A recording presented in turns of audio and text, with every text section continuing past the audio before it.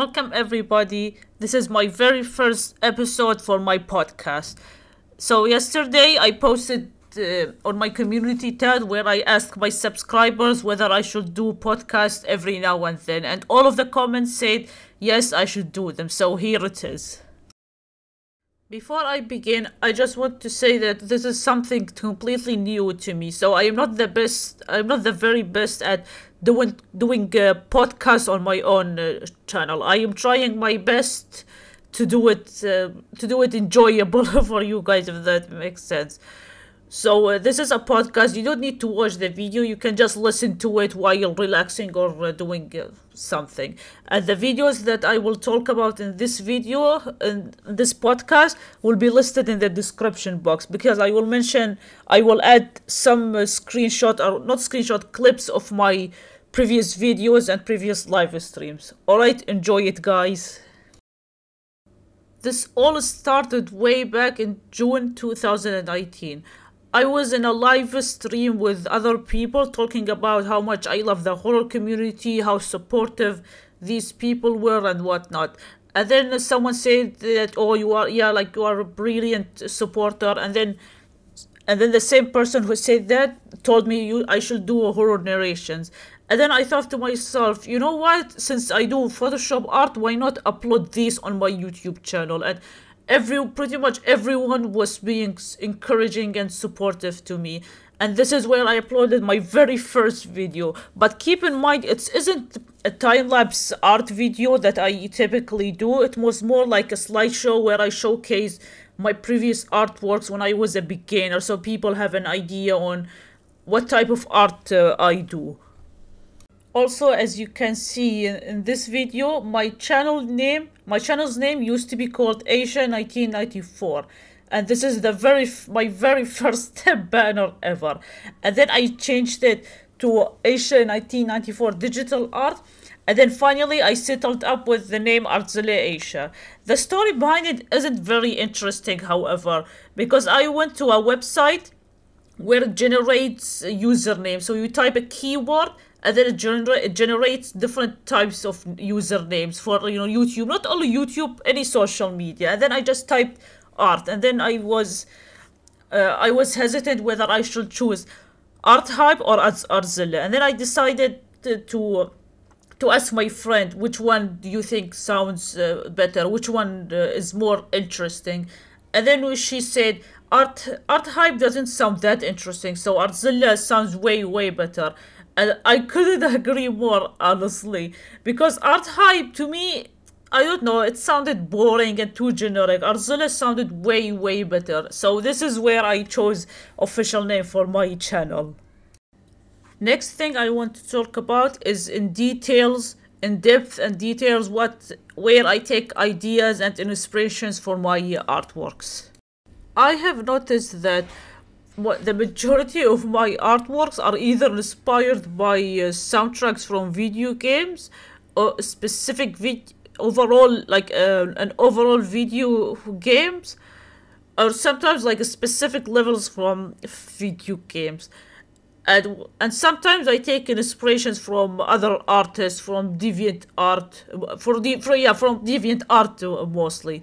And I'm the type of person, when I listen to music, whether it is a song or music from a video game or YouTube, I will visualize an artwork. I know this may sound strange to some people, but this is where I get my inspiration from. Like, for example, my latest artwork, The Wicked Witch, I was listening to White Zombie Super... There's a specific song called Supercharged 7 or something to that effect. And that song actually inspired me to do horror art, more specifically Wicked Witch artwork. And another example is I was playing Wild West not too long ago, and I came across this level with the spooky vibes to it. I don't know the name of it, but I'm planning to do artwork and actually based on that level. Like the environment and the color scheme. And sometimes I just take ideas from other artists on DeviantArt. I just browse other people's artworks. And sometimes I just use my own imagination. my own imagination when I do my artworks. My next point is what I struggle with as an artist. Basically, there are times where you just don't know what to do, or what to do with your art, or you just don't know what to create. It's either your brain is completely empty and you just can't decide what to do, or there are so many ideas in your mind you just don't know what to do either. And there are times where no matter how hard I try to create artwork, it just doesn't turn out the way I want. In this case, I just remind myself like it's okay to have one of those days. It happens to many artists, and I don't pressure myself. And instead, I just take short break, and it does help me like 99% of the time. Because not gonna lie, it does. Whenever I have those days, I feel insecure a bit, and I feel like I'm not good enough of an artist. But then I realize it's okay. It happens to many artists. And the way I deal with it is I take a short break by doing other activities, and it does help me a lot. That's why I take short breaks every now and then. Now I'm gonna talk about adding commentary to my art videos. This all started around last year, and I remember when I did the video, my very first video with commentary on a regular video, not a live stream. Because last year I did a small haul video where I show my subscribers what I got from Geekay, a gaming and movies merchandise shop. So I was I was really really anxious about doing it, because it's something that I have never done before. I would record, re-record, redo every time, and feel so anxious, stutter. And I would watch like small haul videos on YouTube just so I encourage myself. And then I finally made it. And then I posted a poll on my community tab after I would say after like a few months of posting that video. I posted a poll on my community tab where I asked my subscribers whether I should do commentary on my art video, not throughout the entirety of the video, just in the intro, where I just briefly explain what inspired me to do the artwork, where I got my idea from, what I struggled with when I did the artwork and whatnot. And then back then I used to feel so nervous, and then when I started do it more and more, I started to get used to it. And now, if I'm gonna compare like myself with last year, I would say my commentary has improved drastically. Yes, I still get anxious every now and then, but not as bad as before. And if you are struggling with that, I believe in you. You got this. You can do it. You just need to practice and do it your own way. Which brings me to my next point. Now I'm gonna talk about how I like to edit my videos and whatnot. Me personally, I don't like copying other people's style of editing. How I do with my commentary and these things. Yes, I just take ideas, look at ideas from other people, and then do it my way, do my own version of it.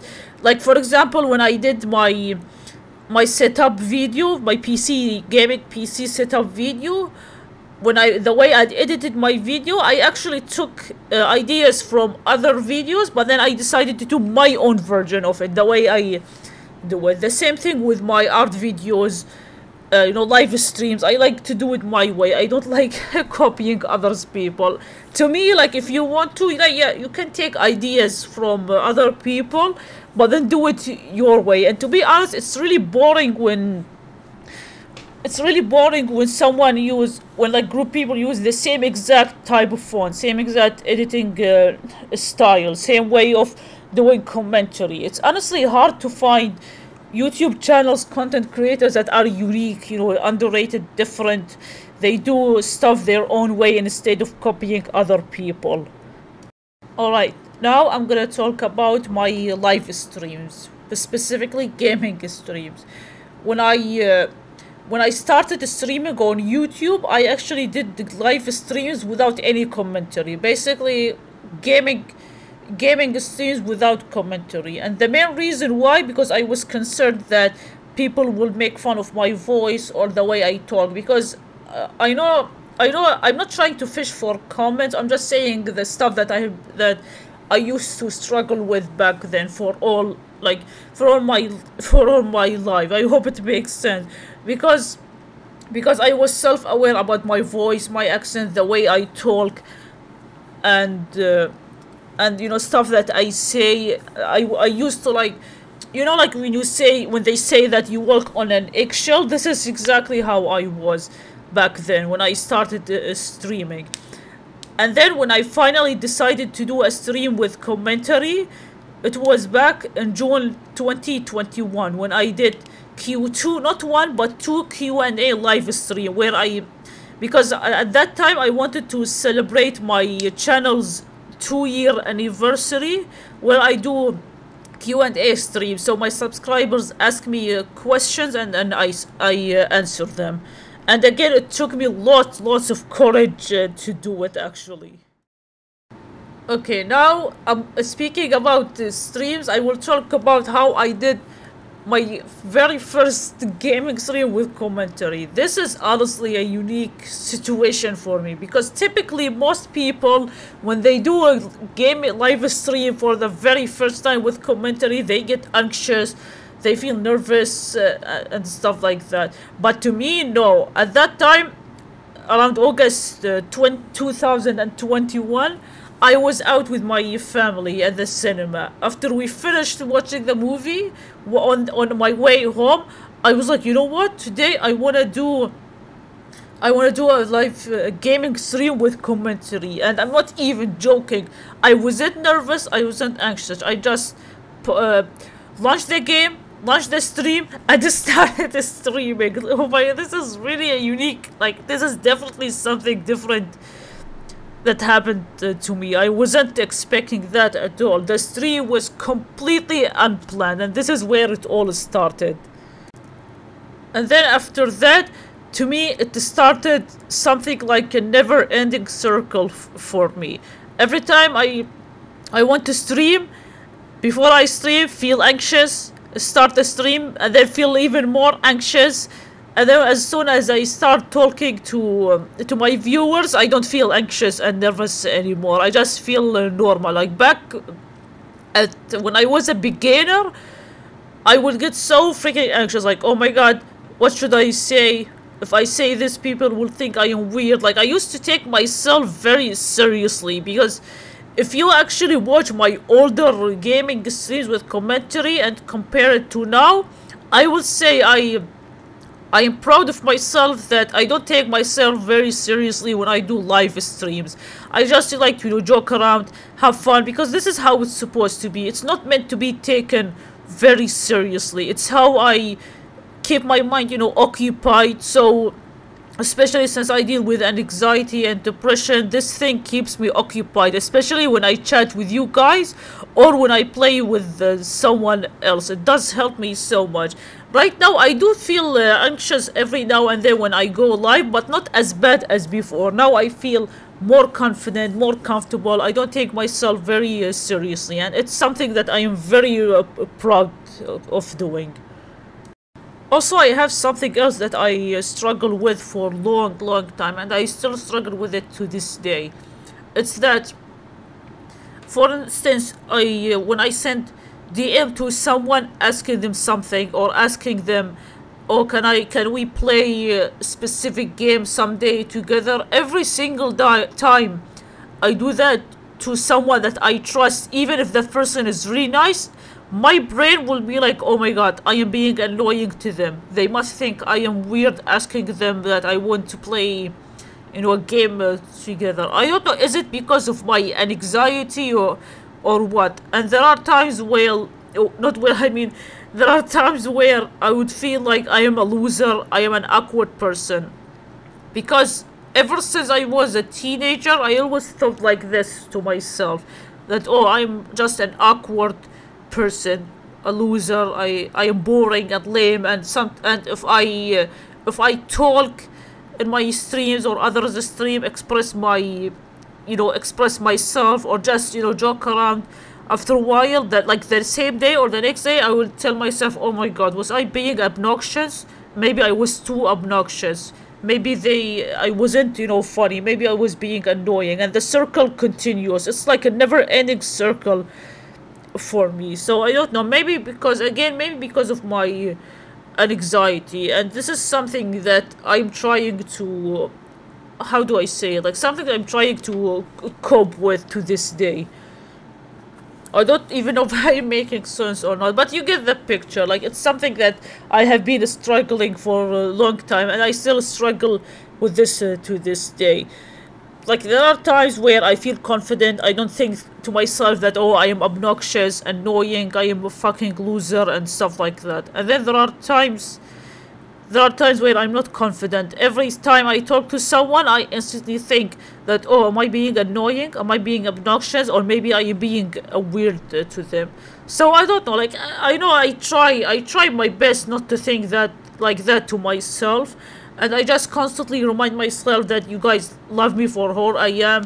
You guys love me because I am, I am good enough. I am nice person to you guys. And the same to you. You guys are awesome people and really supportive friends. I'm so happy to have you all. That's about it for today, guys. Thank you so much for listening, guys. It means the world to me. Thank you, seriously. Big thanks to everyone for listening and watching the video. You guys are truly the best. I'm so happy to have amazing supporters and friends like you guys. All of you are amazing, breathtaking people, the kindest people I have ever met in my life. And you guys truly make me happy. And I actually consider you my second family as well. So grateful to have you all. It's always pleasure seeing you in my comments and in my chat. I can't wait. And I always look forward to see you all in my chat, in my streams, and in the comment sections as well.